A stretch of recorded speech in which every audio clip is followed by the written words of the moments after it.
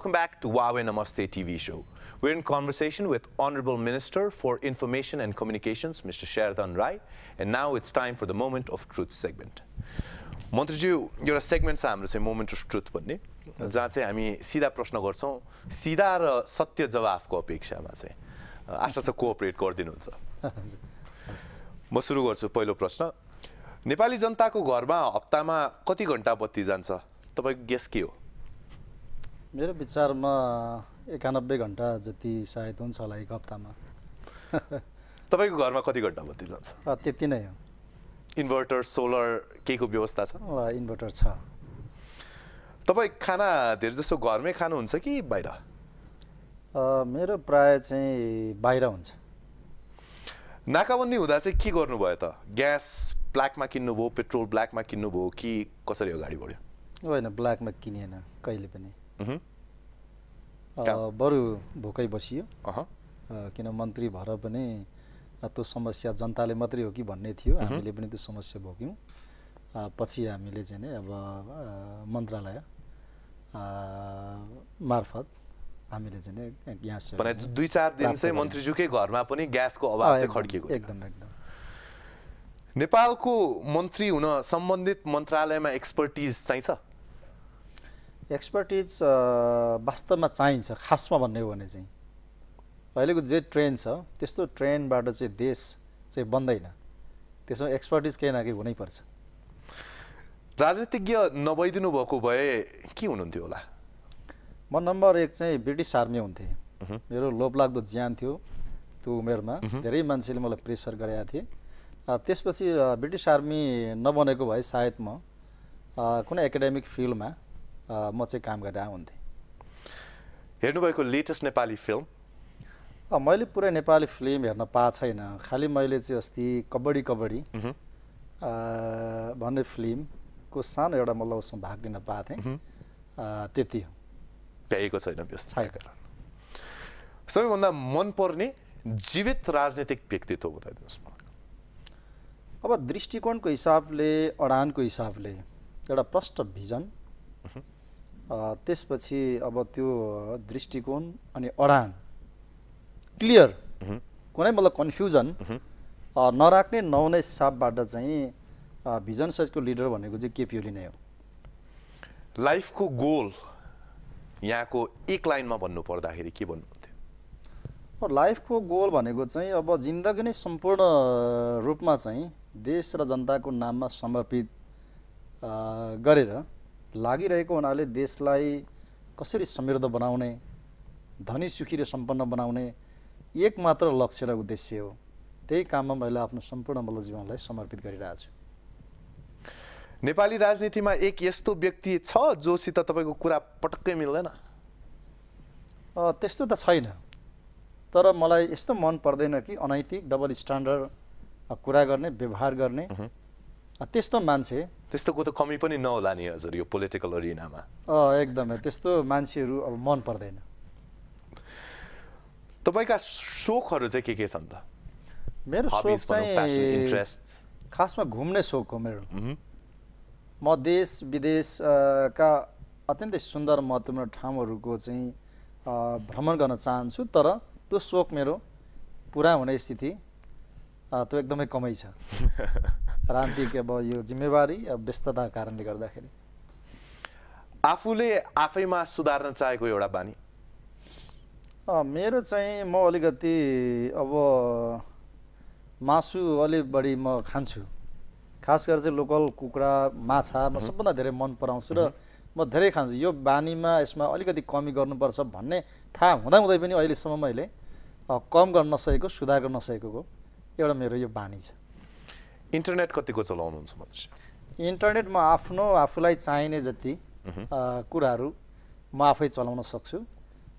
र हेर्छु म फेसबुक ट्विटरमा शेरधन राईको पेजमा शेयर भएका कुराहरू शेरधन राई आफैले लेखेका हुन् भन्दा फरक नपर्ने भयो त्यसमा पर्दैन लास्ट क्वेशनमा आइपुगेको छु म के रिग्रेट छ मन्त्रीज्यू जिन्दगीमा के पछुतो लागेको अथवा यो गर्न सकेको भए हुन्थ्यो भन्ने त्यस्तो के छ अब त्यस्तो पछुतो नै त ठ्याक्कै छैन अब समग्र एउटा देश अब जुन खालको चाहिँ अप्ठ्यारोमा द्वन्द्वमा फस्यो होइन, देश चाहिँ वास्तवमा चाहिँ अब सुरुमै 40 सालको जनआन्दोलन पश्चात नै देशले एउटा विकासको चाहिँ बाटो एउटा मतलब त्यो फड्को एउटा लिनु पर्थ्यो। तर दुर्भाग्य चाहिँ अब तत्कालीन सरकार अब आफै पनि टिक्न सकेन, अब देशलाई टिकाउन पनि सकेन। त्यो देशको निम्ति दुर्भाग्य हो, जस पृष्ठभूमि हुँदै आउने क्रममा देश चाहिँ द्वन्द्वमा पनि फस्यो, अप्ठ्यारोमा फस्यो। तर जे होस् अब अहिले सौभाग्य एउटा देशलाई एउटा नयाँ युगमा प्रवेश गराउन हामी सफल भएका छौँ। त्यसो हुँदाखेरि चाहिँ अब म आशावादी छु कि अब देश चाहिँ फेरि त्यो पुरानो कोर्समा फर्किँदैन, द्वन्द्वमा फर्किँदैन। यस हिसाबमा चाहिँ मैले त्यस्तो व्यक्तिगत रूपमा त अब त्यस्तो पश्चाताप गर्नुपर्ने यसो गर्न पाएको भए म, किनभने राजनीतिमा म छु, धेरै मान्छे राजनीतिमा लागेर पछुतो पनि मानिरहेका छन्, तर मलाई पछुतो छैन। म यो एकदम अपजस पाउने ठाउँमा आइछु जस्तो नि लाग्दैन। अब त्यस्तो छ, किनभने हाम्रो प्रवृत्ति, संस्कृति, हाम्रो संस्कार जुन खालको छ, अनि सबै थोक एउटा राजनीति गर्ने मान्छेले जम्मै थोक गर्नुपर्ने जस्तो एउटा जुन छ नि। अहिले त अझ जनप्रतिनिधिहरू छैनन्, वडा सदस्य अध्यक्षदेखि लिएर जिल्लाको सभापतिदेखि लिएर अनि सम्पूर्ण चाहिँ काम चाहिँ एउटा सांसदले गर्नुपर्ने, मन्त्रीले गर्नुपर्ने भन्ने खालको जुन छ, घर झगडादेखि लिएर त्यसपछि चाहिँ अब श्रीमान श्रीमतीको झगडाको कुरादेखि लिएर, खानेपानीको कुरादेखि लिएर, सिँचाइको कुरादेखि लिएर,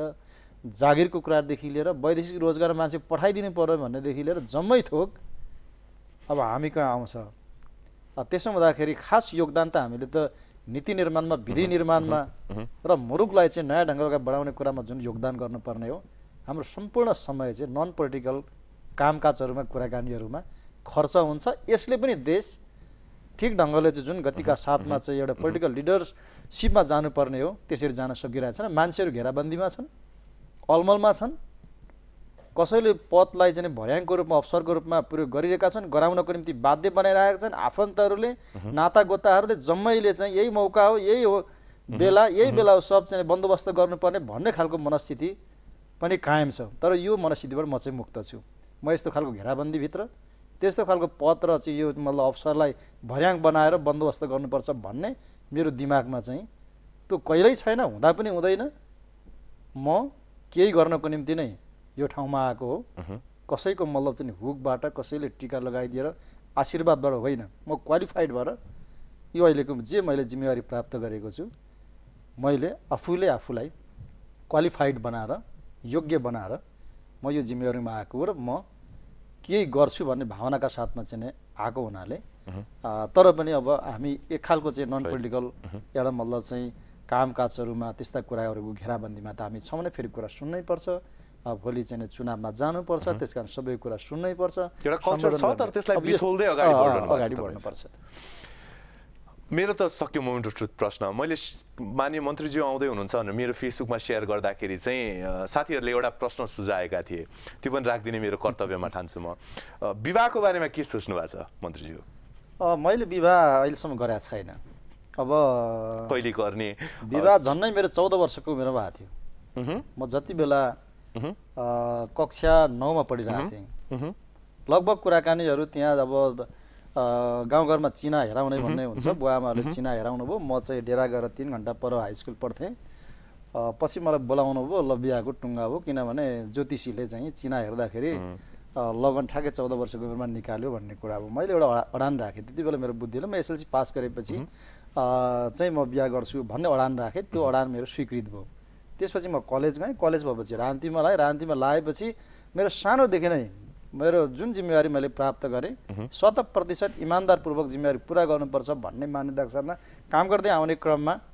22-23 वर्षको उमेरमा त म त पार्टीको चाहिँ जिल्लाको प्रमुख भइसकेका थिएँ। 4 कार्यकाल प्रमुख भएर चाहिँ मैले 14-15 वर्ष काम गरेँ। म 26-27 वर्षको उमेरमा त 56 सालमा प्रतिनिधि सभामा चुनाव लडेँ। अत्यधिक मतले चाहिँ चुनाव जितेर आएँ। त्यसपछि लगातार चाहिँ महत्त्वपूर्ण चाहिँ ठुलो जिम्मेवारी मेरो काँधमा हुँदै आयो र व्यक्तिगत पारिवारिक आफ्नो चाहिँ लाइफको बारेमा चाहिँ मैले त्यस प्रकार म्यानेज गर्न सकिनँ र यो बिहेको कुरा चाहिँ मेरो पहिलो नम्बरमा परेन। द्वन्द्वै द्वन्द्व, अप्ठ्यारो। अब पछिल्लो समय चाहिँ सभासद भयो, अब सभासदबाट संविधान बनाउने कुरामा लाग्ने कि केटी खोजेर बिहा गर्ने कुरामा लाग्ने अब अहिले मन्त्री भएको छु म धेरै साथीभाइहरूको यो बेला गर्नु पर्यो भन्ने छ अब म यहाँ काम गर्न आएको छु अब केटी खोज्दै अब चाहिँ बिहा गर्नेतिर लाग्यो भने त हेर ल भन मान्छेले त त्यसरी भन्नु पर्यो छ म गर्छु बिहा म गर्छु निकट भविष्यमा एकदम उपयुक्त चाहिँ अब पात्रको खोजी गरेर